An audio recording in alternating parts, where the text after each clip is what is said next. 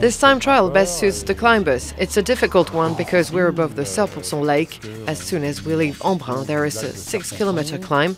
Then we'll descend towards Serponçon lake to go back up again to Chorges.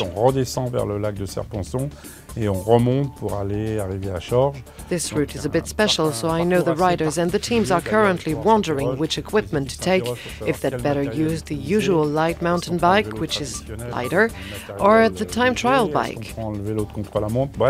It's a very uncommon time trial. The fastest riders won't be rulers. According to me, it's a stage for a strong Tour de France rider.